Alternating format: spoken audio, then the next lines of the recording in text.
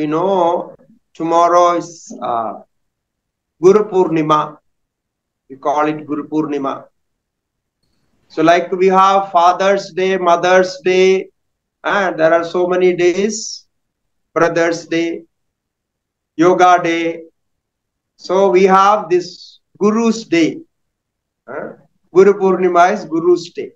That is the language we understand. So our great Guru,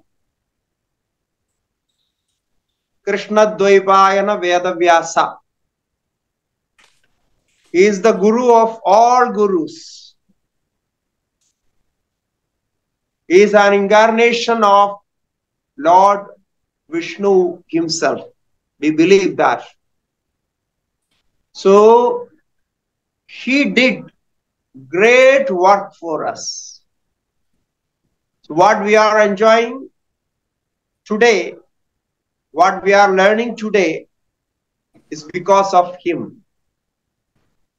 So therefore, we have so much reverence and gratitude towards our Veda Vyasa ji. So tomorrow is his birthday, no? According to the Puranas. But he doesn't say you all should celebrate my birthday. He says, Atmano Gurud Atmaiva Purushasya Visheshatah. In Bhagavata Purana, 11th Skanda, Veda Vyasa says, Atmano Gurud Atmaiva. You are the Guru for you. Because Atma is the Guru for all. Atmano Guru Atmaiva Purushasya Visheshata. And Guru Brahma. The Brahma is also Guru. Vishnu is also Guru. Shiva is also Guru. Our masters are also Guru. But when we learn something from somebody whom we respect, so we feel gratitude towards that person.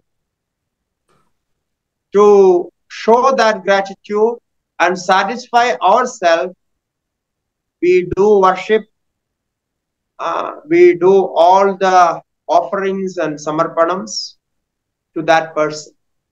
Because giving right knowledge, it's a great service. Giving food, serving food is also service. Giving shelter is also service. Treating people is also service. Helping people is also service. If you give medicine for diseases, that's also service. If you protect somebody from suffering, that's also service. But all those services are limited in physical level. All those services are mortal services.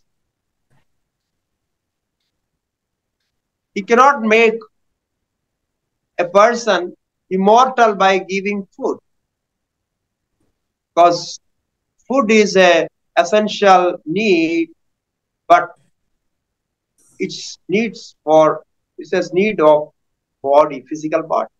So all those so-called services are mortal and limited, but the knowledge is immortal. Because this knowledge takes you from this mortal body identification, superimposition, to the immortal experience of realization. Immortal experience of liberation, emancipation. Therefore, that Guru who shows you the path of immortality is greater than anybody, anything. So therefore, yearly we we celebrate this Guru Purnima. It's a particular day according to lunar calendar. So tomorrow is full moon day. So we celebrate that. And in our Vedas it said, without Guru, Amadruman, Pidruman, Acharyavan, Veda, Acharyavan Purusho Veda, Acharyadhi Vidya, Sadishtham Prapaditi, Acharyastute Gadim Vakta,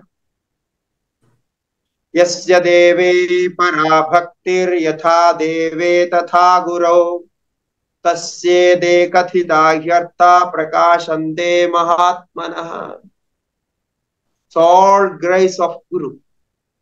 The Vedas says, without Guru you cannot know.